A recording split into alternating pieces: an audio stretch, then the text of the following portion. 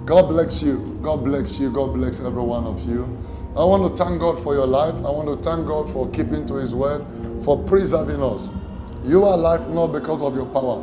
There's been so much turmoil, so much ups and downs. It's not one of the best of year that people envisage for.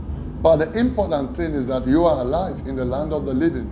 Ecclesiastes chapter 9 verse 4 says, a living dog is better than a dead lion. So because you are alive is an indication that God is up to something. Remember, many have gone. Remember, many died on the process of all these things, but God kept you. It's an indication that God is working in your life. From this 1st of November, I bless your first week, being the first week of November, that as you step into this week, God has declared that is our month of kingdom expansion.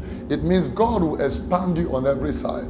Financially, materially, He will enlarge your tent. He will give you victory. He will enlarge your coast. In the name of Jesus, your victory will go from coast to coast, from glory to glory.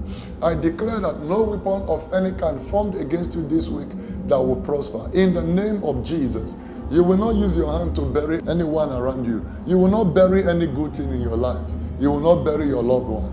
In the name of Jesus Christ, you will not die another person's death.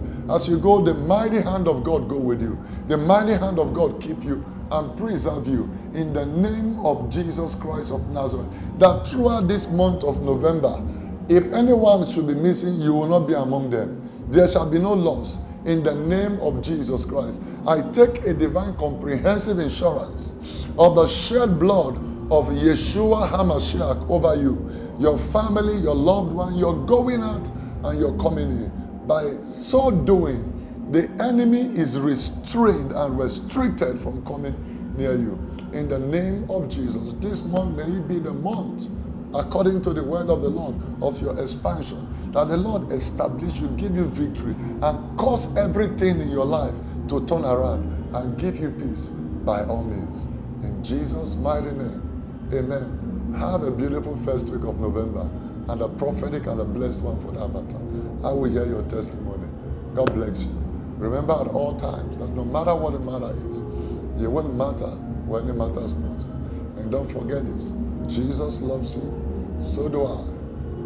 Shalom.